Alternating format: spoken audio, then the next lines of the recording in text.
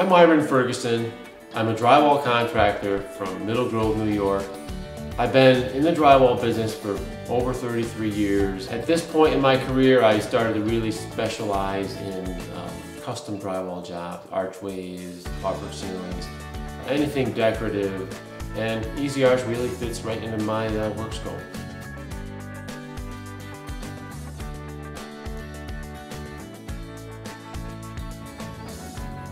I think Easy Arch is an easy arch to install. And that's your key thing there. And you don't have to do any thinking about how to lay out an arch or how to build one. You don't have to get out a bunch of special tools to cut something out of wood and try to get everything symmetrical. You just simply install the arch into the frame opening.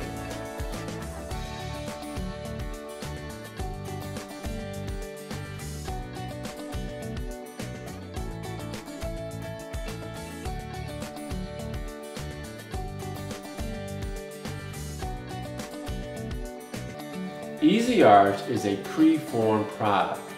In other words, you order the style of arch you want for that particular opening. So it's done. It's already shaped. You don't have to have the knowledge of how to build an arch, how to lay one out, and you don't have to have all the skills to be able to cut one out of a piece of wood and then get everything just right.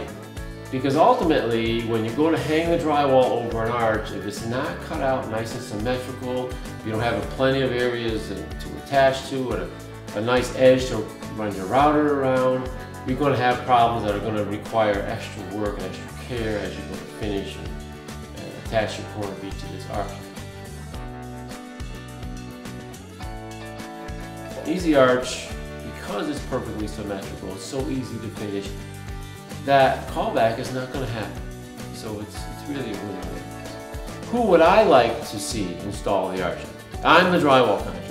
Do I want to install the arch, or do I want the general contractor to install the arch? Or build the arch, I should say.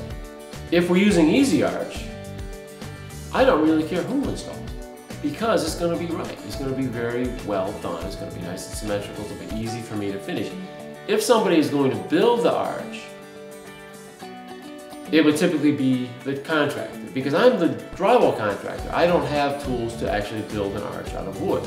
So if I'm actually building the arch, I'm going to use Easy Arch. The simple answer to the question is, just use Easy Arch.